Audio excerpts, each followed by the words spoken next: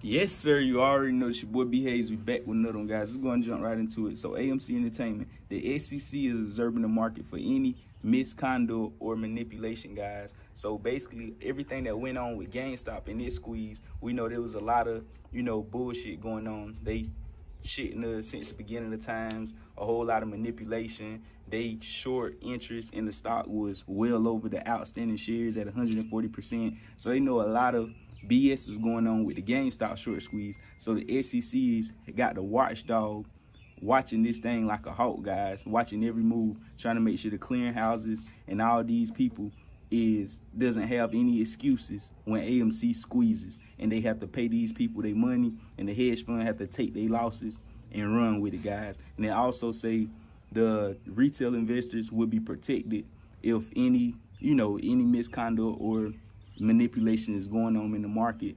They will be trying to protect the retail investors if anything is found.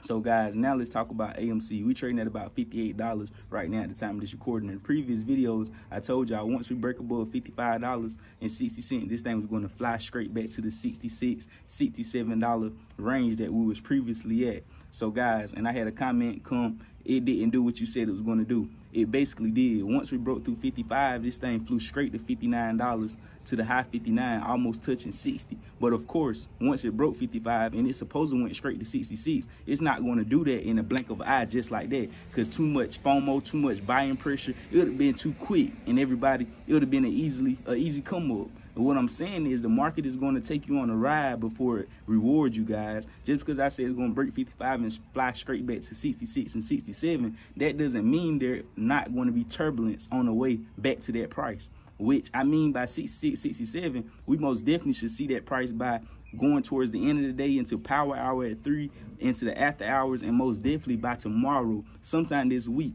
we should easily see that $66, $67 range. Once I say it's going to go there, I don't know exactly how long or when it's going to take for it to get there, but it's going to get there, most definitely.